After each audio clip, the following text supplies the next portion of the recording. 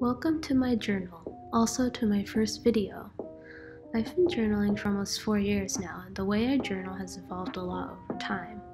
The main thing that's been consistent is I use it to collect a lot of printed ephemera and memories like tickets, random drawings, notes, cards from people, business cards, or just random pieces of design I see out in the wild.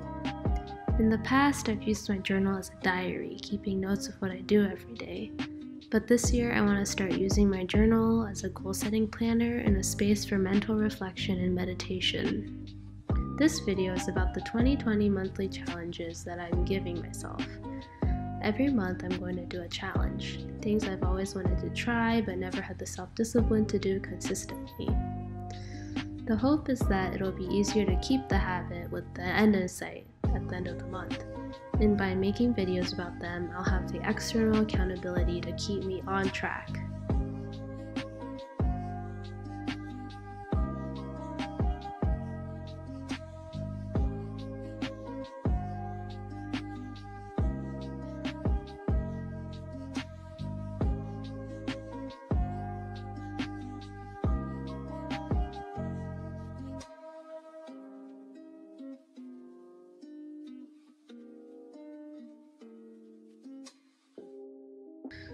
For January, I'm going to try being vegetarian. I've wanted to be vegetarian for a while now, mostly for environmental reasons, but also for health and general well-being. For a later month, I'm going to be vegan, but I wanted to build up to it by starting vegetarian first. I heard veganism is the most effective way that an individual can reduce their carbon footprint. So, yeah, I want to not have the earth burn while I'm alive.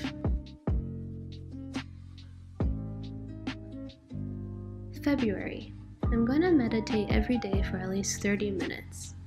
I tried meditating last year after hearing about how great it is and how it can help every aspect of your life, mental, physical, your productivity, just everything. And I've never been able to make it a habit or do it consistently.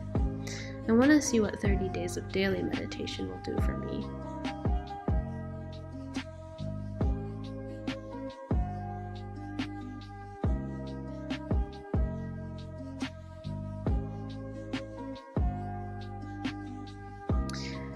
March.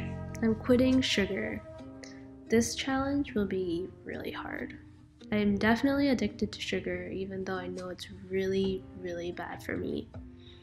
I'm doing this in March because it'll be early enough in the year to have that New Year momentum, but I'll also have some practice with self-discipline from my previous 2 challenges.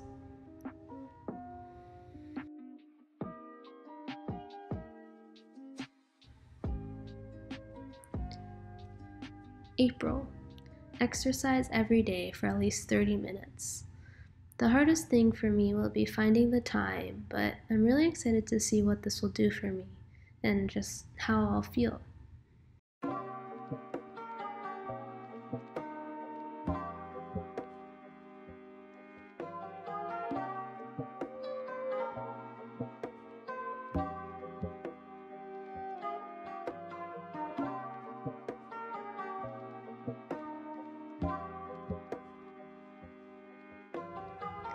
May. This is my vegan month. I can already tell this will be really difficult because I love dairy and eggs. It's in a lot of things I eat, and I have to be extra careful about taking in enough protein. Maybe by now you've noticed that I've spaced out my dietary challenges to every other month. The goal is to have direct comparisons to my regular diet to see what dietary restriction makes me feel the best. It's sort of like a less rigorous, less scientific version of the elimination diet, but the goal is the same, to get to know my body better. June. Daily Iniki. Iniki is a Japanese word for illustrated diary.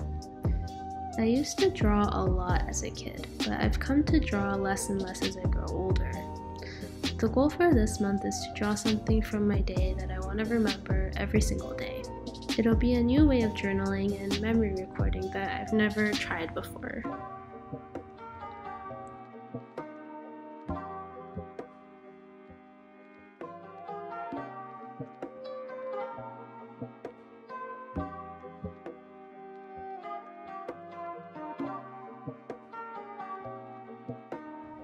In July, I'm going to try the keto diet. I still have to look up exactly what this means, but it's a low-carb, high-fat diet. This might actually be the most difficult for me, but I'm excited to see if it'll increase my energy levels.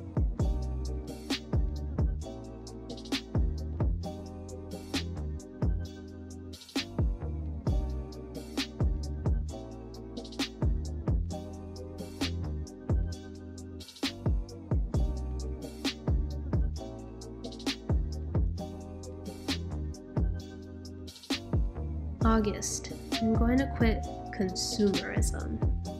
Just kidding. But I'm gonna stop buying anything material. If it's an absolute necessity like toilet paper, then I'll just have to buy it, but I'm definitely going to boycott Amazon for this month. Shipping, packaging, plastics, they're all horrible for the environment. This is my minimalist way of joining the minimalist movement, and hopefully reducing my carbon footprint. September, intermittent fasting. There's a lot of ways of doing this, but I'm gonna do the one where you only eat within the same 8 hours every day. So you can only eat between 11 a.m. to 7 p.m. or 1 p.m. to 9 p.m. It's supposed to be really healthy for you. It helps your metabolism know exactly when you're going to eat, so it gets into a regular cycle of activity and inactivity.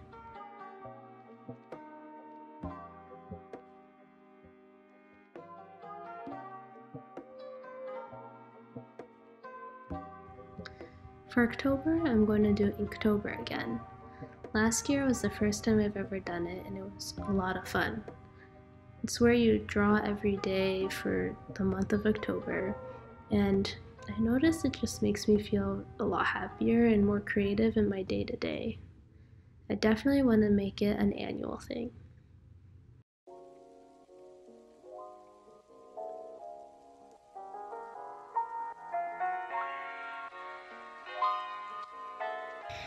November. November will be my gluten-free / paleo month. From what I understand, paleo is when you try to eat like a hunter-gatherer. So no processed foods, a lot of whole foods.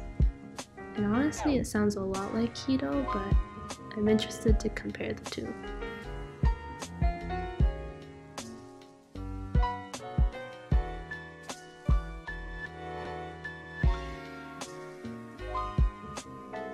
December. I'm going to try climbing every day. I started climbing 2 years ago, and I was really intense about it in the beginning. I climbed at least 3 times a week consistently, and I improved really quickly. But then after a while, the consistency went away, and so did the improvement. I want to see how much I'll improve if I climb every day for a month. Of course, I'm going to reflect at the end of the year to see which habit improved my overall life the most. Which habits do I want to carry over to the next year, and maybe the rest of my life? Thank you so much for sticking around till the end of the video. Expect more experiments soon. Bye!